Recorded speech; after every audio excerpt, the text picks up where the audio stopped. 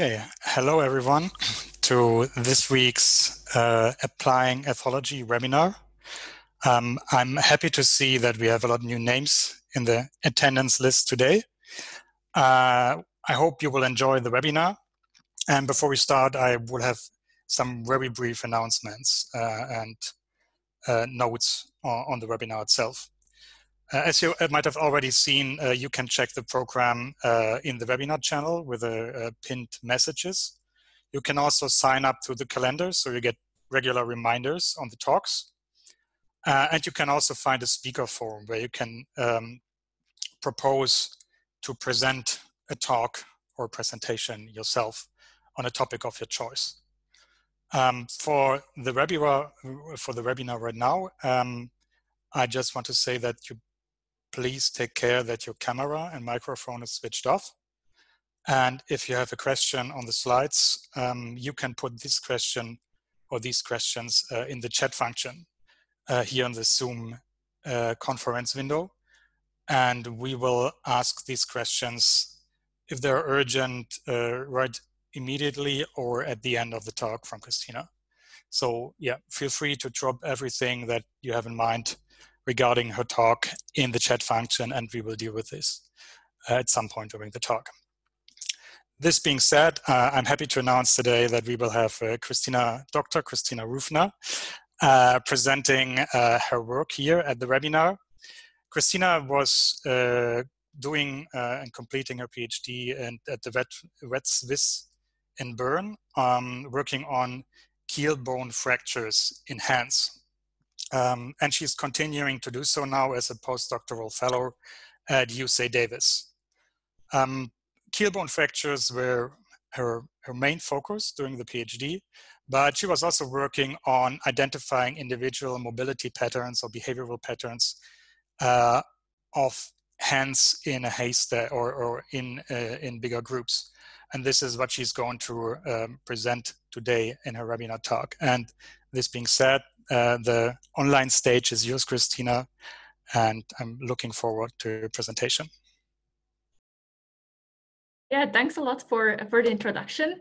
As Christian already mentioned, I'm currently at UC Davis, but what I'm going to present today is stemming from my PhD work in Bern. And I'm very happy that so many people made it here today, and let me talk about two out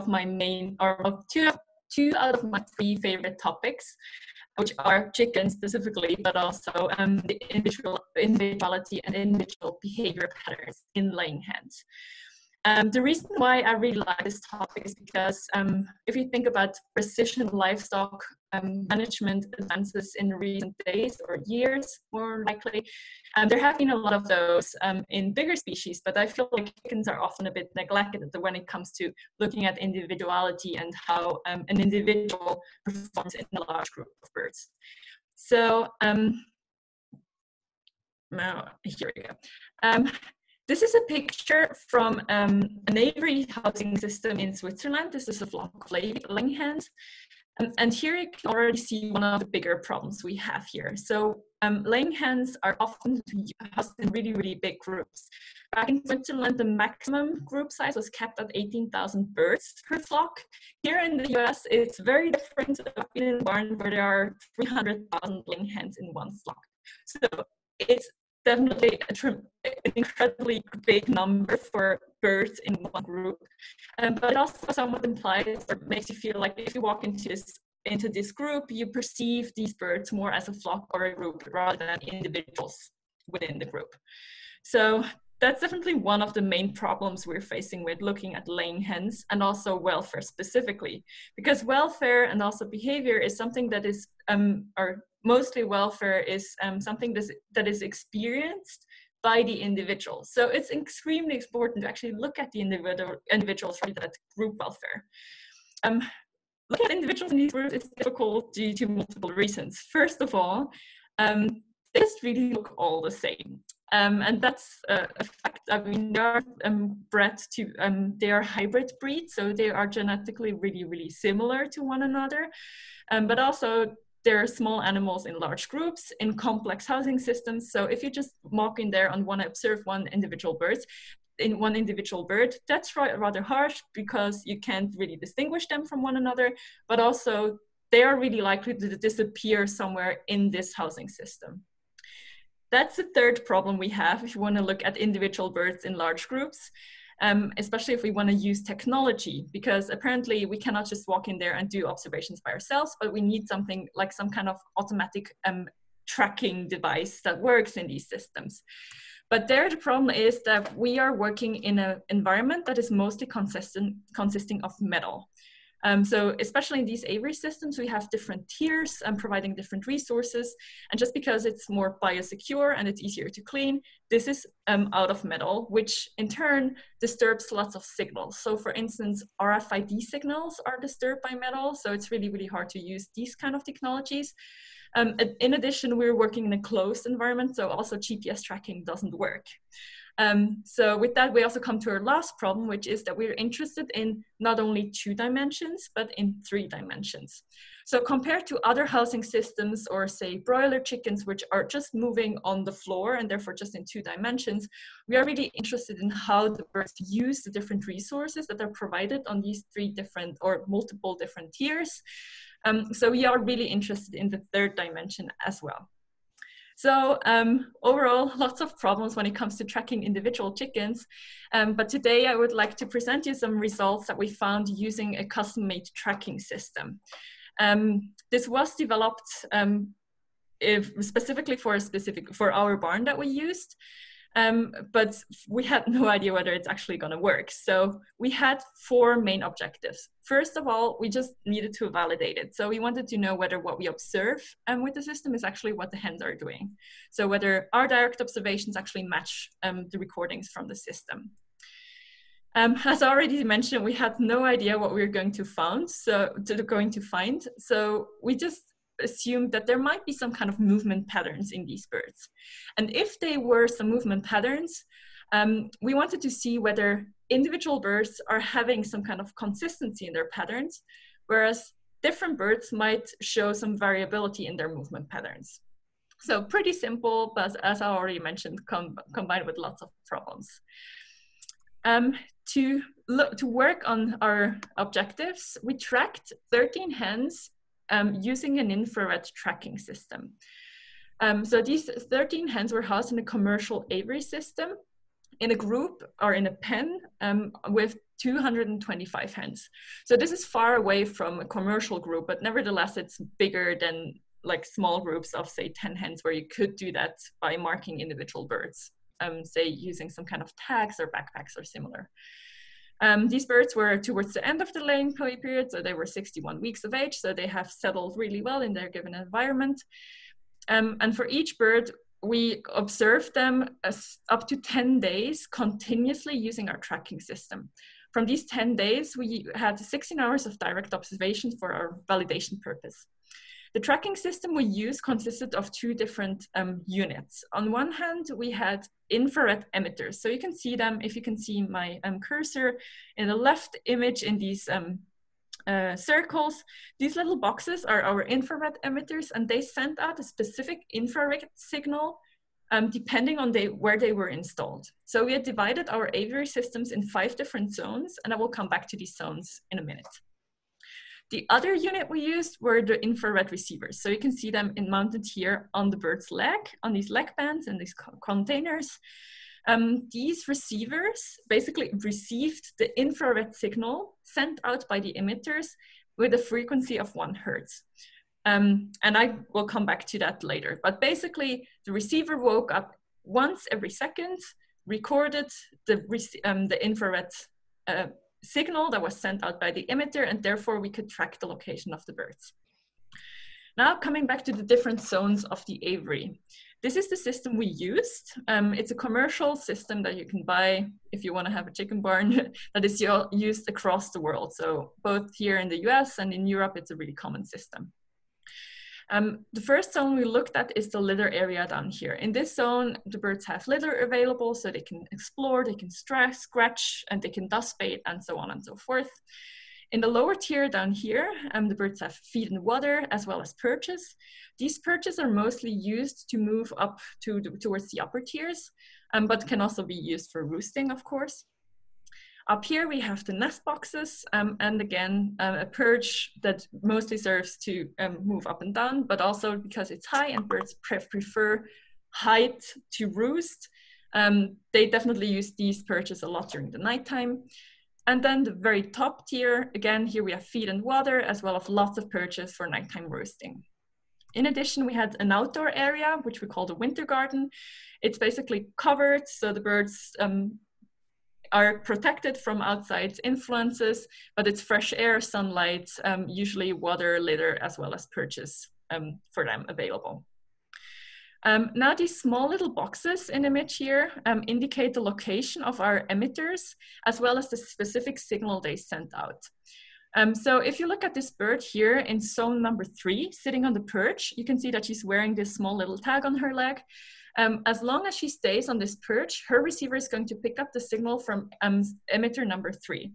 So she's in the zone 3, as long as she's moving around there. Once she jumps, say, to the nest boxes on this small, like this grid, this balcony, her receiver then picks up the new signal and writes down a data point. So as soon as the signal changes, the system records a data point with the exact time, as well as the new entry zone, basically.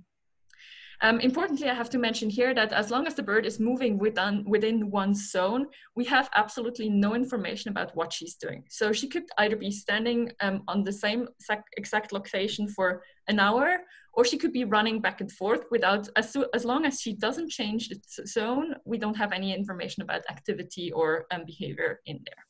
So our tracking system just looked at vertical transitions and how, yes, exclusively. So that's basically the only thing we could track there. First, I would just give you some numbers just to show you that our tracking system was indeed accurate, which was surprising because we had lots of problems with chicken poop causing short circuits or mites crawling into these different units and basically destroying them. But we made it run in the end. And we found that 94% of the direct observations we did were also picked up by the system. We had an accuracy of 8 seconds. This delay could be caused by, for instance, if a bird is sitting in front of one of these emitters and the bird is entering the zone, and then the signal doesn't go through because of this one bird sitting in front of it, things like that. If we then look at the number of movements per day, we had on average 80 movements or transitions per day. But if we look at the range, we can see already that there's a huge range there. So it's between 27 and 130 movements per day. So quite a big variation there. If we then look at the zone entries, we can see that most entries were into the lower tier and the litter area, followed by nest boxes, whereas the top tier and the winter garden were visited less often. This is just to give you an idea about accuracy and the validation of our data, as well as how the birds generally use their system. But obviously, we want to look at specific patterns and not just these summary numbers, basically. And for this, we used time series. So we did a visual analysis where we basically graphed our time series and movement patterns, and we created one time series per day per hen. And this is what I'm going to call hen days. So please remember these hen days. In addition to the time series, we also used network graphs, but I'm going to talk about these later on. So just to orient you on this time series graph, on the x-axis, you can see the time of day, starting at 2 a.m. until 5 p.m. This is basically when the light is on. From 10 a.m. until 4 p.m. approximately, this is when the winter garden was open. On the y-axis, on the other hand, you can see these 5 different zones, and you can imagine that it's basically a vertical cut through this aviary. So the top tier is on top, then the nest boxes, lower tier, and so on and so forth. Now, each of the dots in this graph indicates a zone change. So all the dots down here are changes from or to the winter garden. The ones down here in the litter, then we have all the lower tier entries and exits, the nest boxes, and the top tier. So we have the dots that indicate changes, but we also have the vertical line, and the length of this vertical line indicates the duration of stay. So if you look at 4 a.m. in the morning, you can see that this bird jumped from the lower tier into the litter, stayed there for a bit more than an hour, and then moved back to the lower tier. This is how you interpret this time series. Next, I'm going to overwhelm you with some graphs, but don't worry, it's not that complicated. So here are lots of time series graphs. Now, importantly, on the left side, all the ones on the left side are hen A, whereas we have all the hen B plots on the right side. So these graphs are just from 2 hens on the same consecutive 11 days. And without going into details, which dot is where and so on and so forth, there are 2 main things you can pick up here. On one hand, if you just look at all the left ones versus all the right ones, you can see that these patterns seem to be really, really consistent. So hen A basically does the same thing every day, whereas it's the same for the other hen. So if you look at the left graphs, this hen likes to spend a lot of time in the litter area. She moves pretty seldomly from time to time. She seems to stay in the lower tiers and seems to prefer these areas. Whereas if you have a look at the hen on the right, there you can see that this hen moves mostly from the lower tier, from the litter to the top tier, and doesn't really spend a lot of time on any of the other tiers. And she does these transitions quite often every day. So that's the one thing. You can really see it that these birds are consistent within bird. But also you can see that they are very, very different from each other. So whereas you have this very active birds on the right side preferring either litter or the top tier, the left bird doesn't go to the top tier at all and moves really, really rarely. So these are just the main things you can pick up by just looking at them. So overall, yes, there seem to be consistent patterns within and variation between hens. But there are also more things we can look at. So I talked about specific movement patterns. I also talked about different resources being assigned to these different tiers. So if we now look at specific locations at specific times of day, this might enable us to actually look at behavior as well. So I just brought one example looking at nest box visiting patterns. So again, these are 3 different birds. You can see, and I just highlighted the time of day when they spent time in the nest box area. So again, we don't know whether they actually were in the nest box or not, but they were just in this zone. There's not a lot of other resources there, so we just assume that they are potentially laying an egg. So this bird here on the very left, you can see that she goes into the nest box every 25 and a half hours. And then she takes 1 or 2 days of a break, and then she starts all over again.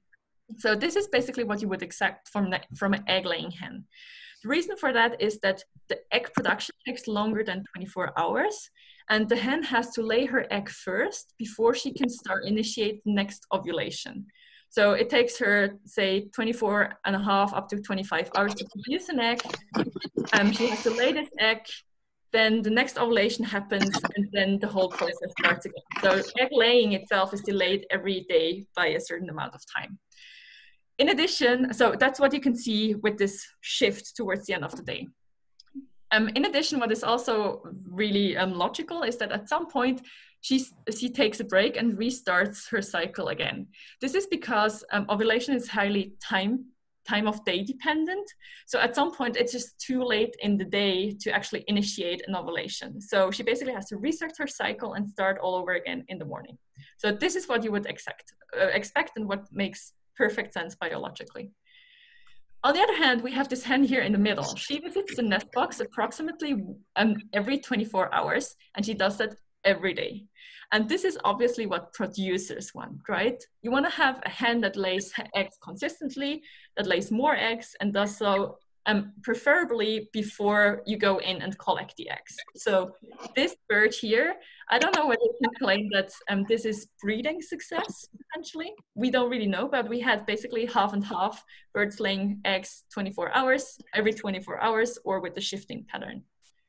And then we had these special cases here on the right with birds that never visited the nest box area for a certain duration. There are 2 explanations there. Either these birds don't lay any eggs, or they lay their eggs on the floor or on the system. Both cases are obviously very unideal for productivity because no X are no X, and X, core and system X are dirty and cannot be sold. So also really interesting to look at these patterns from both the producer's perspective, but also trying to link locations with potential behaviors. So now I talked about about the time series, but I also promised to talk about network graphs. And here they are. So these are just a different type of visualization. Here we have 3 hens, A, B, and C, on 3 consecutive days. The dots here or the circles are the different areas. So blue is the winter garden, red is litter, then the lower tier nest box and top tier in green. The arrows indicate the direction of the transitions as well as the frequency. So the thicker the arrows, the more transitions have happened in this specific direction. Now, if we look at hen A, you can see multiple things here. First of all, obviously she moves mostly between the nest box, lower tier, and the litter, as indicated by the width of the arrows. You can also see that she uses all the different tiers, but you can also see that she always goes step by step. So she always goes from 5 to 4 to 3 and so on and so forth. We don't know whether she's doing that in order and how often she's doing it, but we can get this information about where is her focus basically of her transitions. Now, if you look at hen number B, there are again multiple things you can see here. First of all, she never visits zone number 5, the top tier, which is interesting and also causes this very different shape of the network graphs. And also she moves a lot between the winter garden and the litter area, and mostly again then from the litter to the lower tier, but very, very little in the upper areas of her aviary system. And now looking at bird number C, which looks very, very different. Here, what we can see first is that she again moves really often between lower tier litter and winter garden, so more the lower areas. And then there is this one specific movement, which is this arrow between 4 and 2. So this arrow indicates that she jumps directly from the nest box into the litter area without going step by step, basically. Which is really, really interesting because she doesn't do that often, but she does it consistently every day. So these network graphs are just offering a different opportunity to look at that kind of data and to visualize it differently, and also pull some other information here. Now, visual analysis is really nice, but us as researchers, we have the tendency that we really want to have numbers here. So we also wanted to know whether statistics can do the trick. For this, we looked at 3 different statistical approaches. First of all, we used a linear discriminant analysis based on summary variables.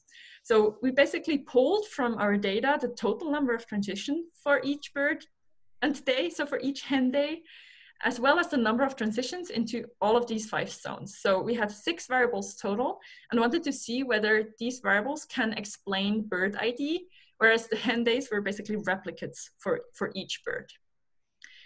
We then used a hierarchical clustering algorithm based on the exact same summary variables. That was our second approach. And our third approach was dynamic time warping. Dynamic time warping is basically the only official time series analysis technique.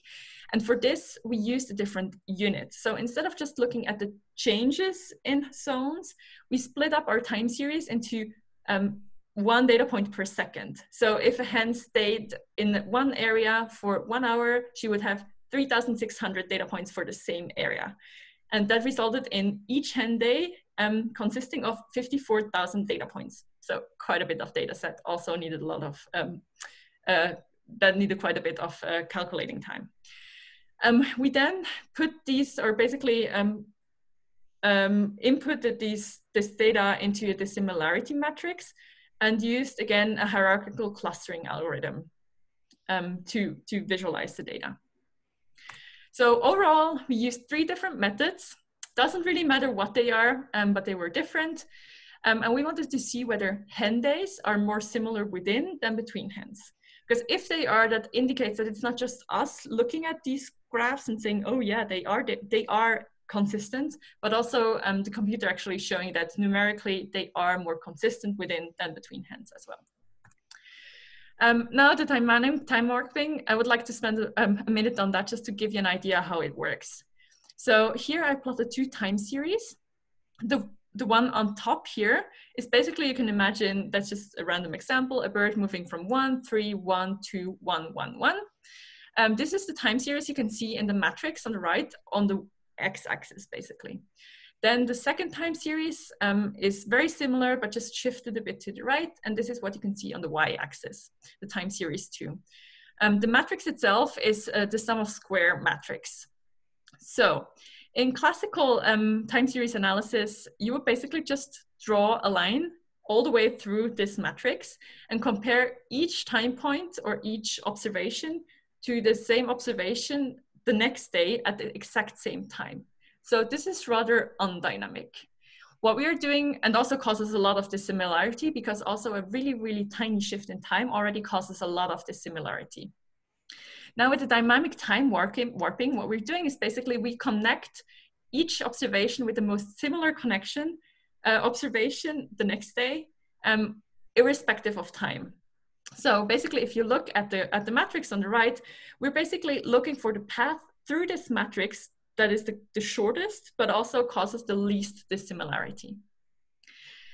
Based on this matrix, we then can calculate a dissimilarity index, or also called height, and can plot that in a dendrogram. So on the y-axis, you can see this index, whereas on all these branches indicate hen days. So starting from the left, always the first number is always the hen ID, and the second number is the day. So it's basically starting from hen 1, day 1, and then the next one is hen 1, day 3, and so on and so forth. Now, if you look at these different clusters, we can see that we get 3 distinct clusters, and all these clusters only contain hen days from one specific hen. This is just an example with 3 hens. Now, looking at all of our hens, we get a different dendrogram. Now the different colors of the boxes indicate different animals, and the arrows indicate the misclassified hen days. So the very first arrow on the left, you can see that there is a hen 17 on day 5. This day was misclassified into in the cluster of hen number 18. What you can also see is that hen number 17, her cluster is right next to hen number 18. So apparently these 2 days are extremely similar, but still most of the days were correctly classified for either hen 17 or hen number 18. So with the dynamic type warping out of all of our hen days, we had 5 misclassified days, basically. And this misclassified days, this is also the metrics we use to see whether these techniques were suitable. So here, just to show you what I mean with this, we have all these different, our 13 hens and the 3 different methods we used. And there are some birds where all the different methods had a 100% success rate regarding the correct classification into one cluster. There are other birds that were classified rather poorly. Interestingly, it's not always the same method that misclassified them. So up here, for instance, the first red one, linear discriminant analysis was the worst, whereas the second one, it was dynamic type warping. So apparently there seem to be really, well, it makes sense that there are other differences that these time series analysis techniques cannot pick up just numerically. Nevertheless, at least 84% of, like comparing the different methods, dynamic time or linear discriminant analysis was basically our worst one, with 84.6 correctly classified hen days, which is still quite a good rate. So now I'm done with the numbers. I would just like to summarize what I just told you about. So first of all, yes, our validation was successful. And apparently the system works in these specific circumstances.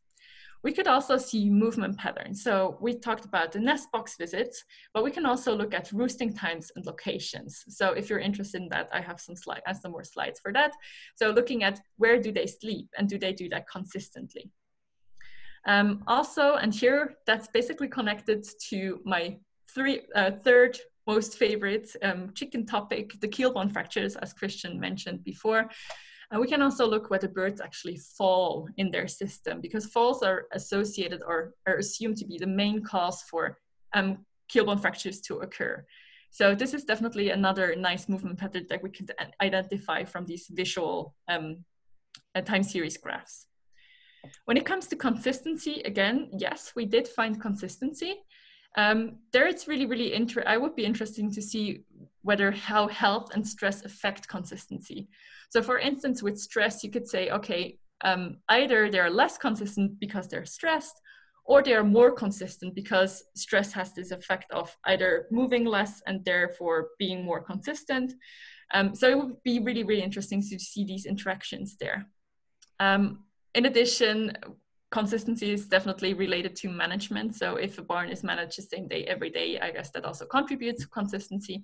And it would be really interesting looking at personality and whether different personalities are more or less consistent in their behavior.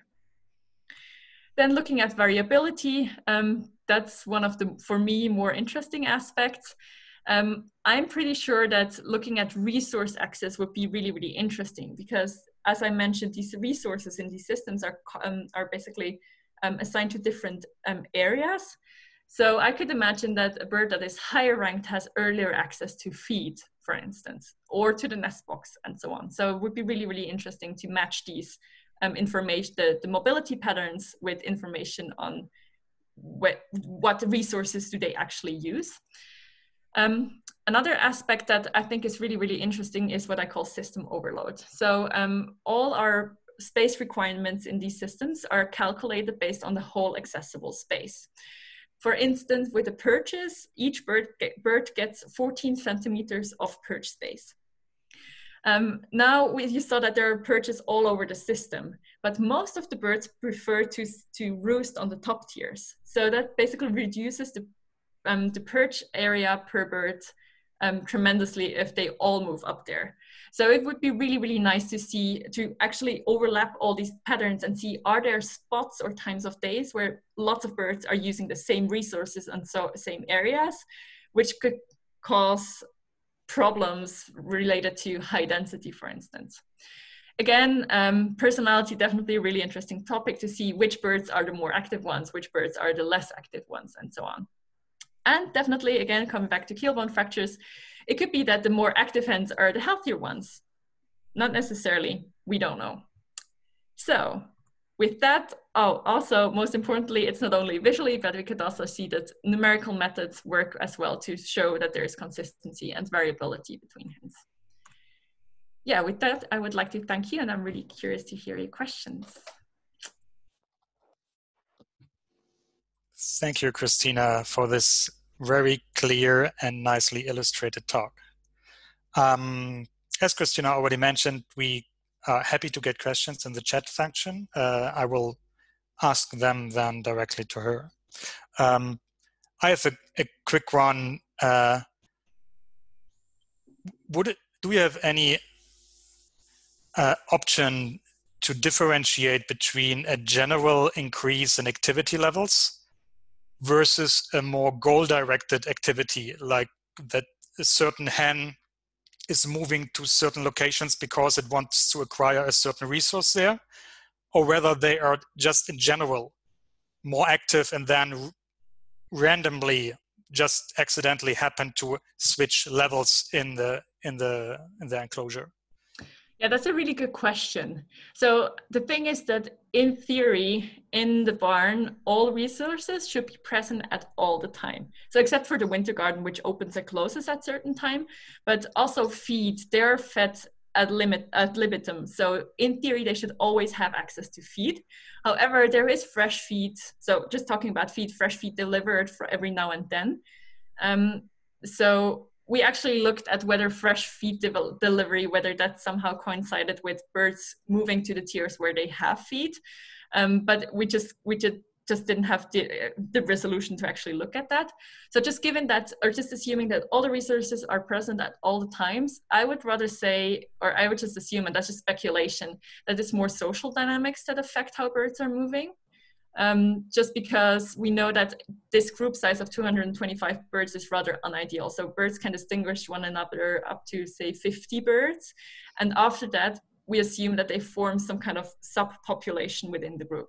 So I still have a data set somewhere where we have basically tagged half of the birds, so 112 birds in this group.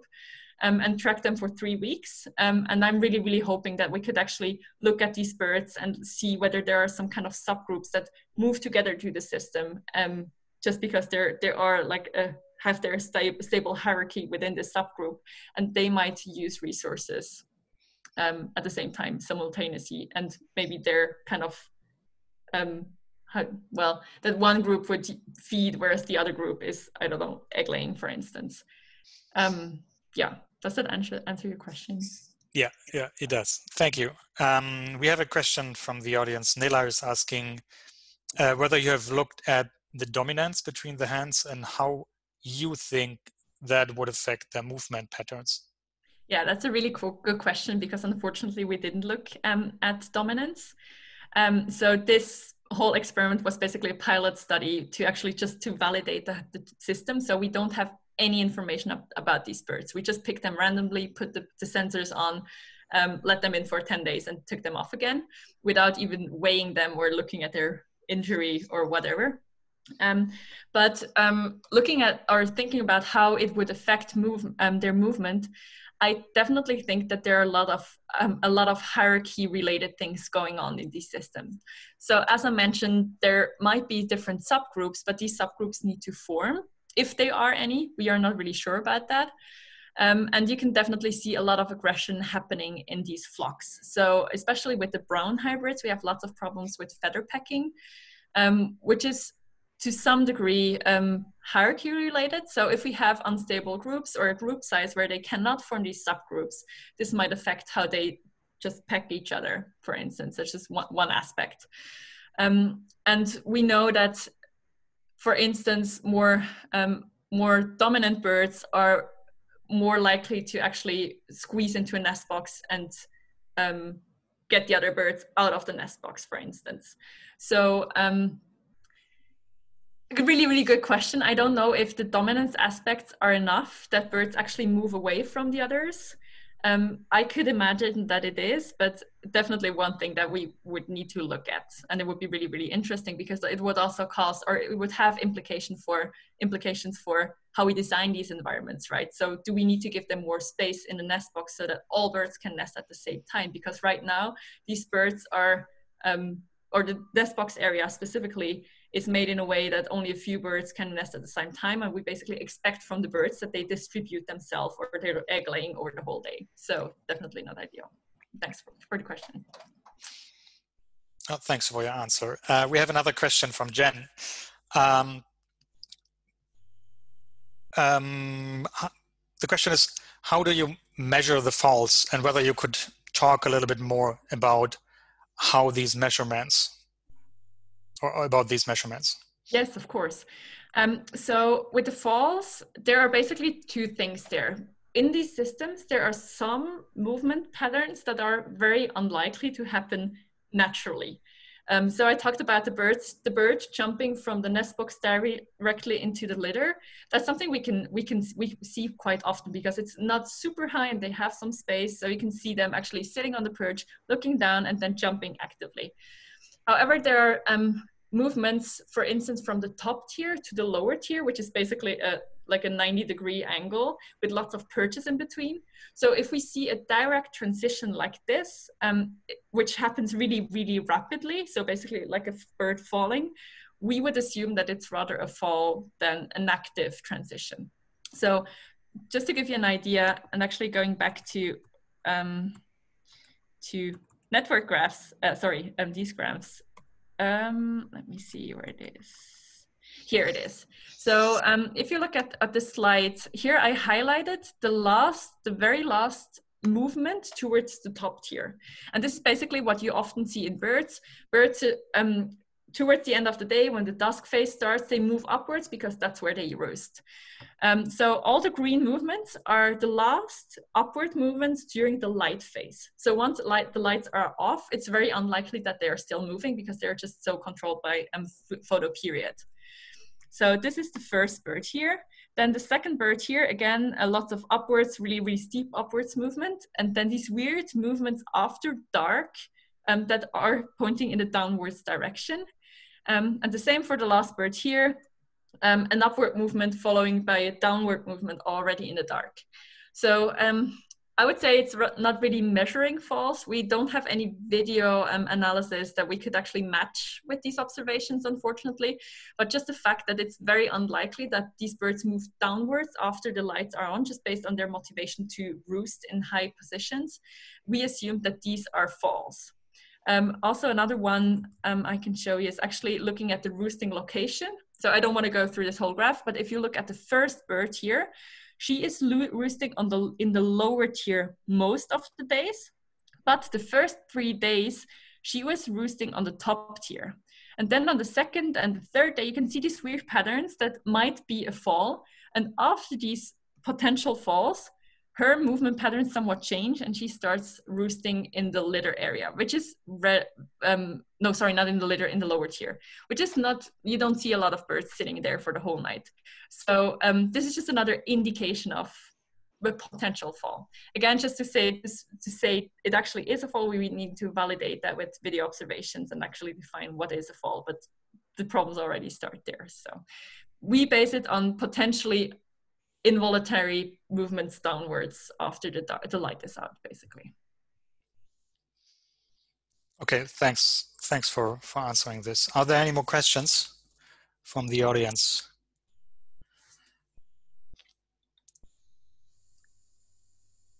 Also, if questions come up later, feel free to shoot me an email or contact me otherwise. Yeah, or if you have further questions, also feel free to drop them in the webinar channel as well. I don't see any more questions, so I would again like to thank Christina for presenting her talk today. I hope we will see many of you next week for the upcoming webinar as well. Next week we will have Ben Ferrer presenting or talking about reproducibility and open science, which is a topic that is not particular or not only relevant for applied ethology, but is also of great importance for our research field. So again, I would like to thank Christina, but also you as the audience for attending this webinar, and hopefully see many of you next week.